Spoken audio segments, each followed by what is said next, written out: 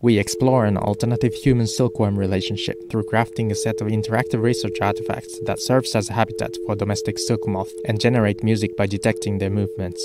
In the first part of the paper, we present the design journey of the first author who lived with these insects and designed the habitats through the lenses of materiality and temporality. The second part reflects on this relationship critically and unpacks the ethical and other emergent issues informed by the first author's autoethnography.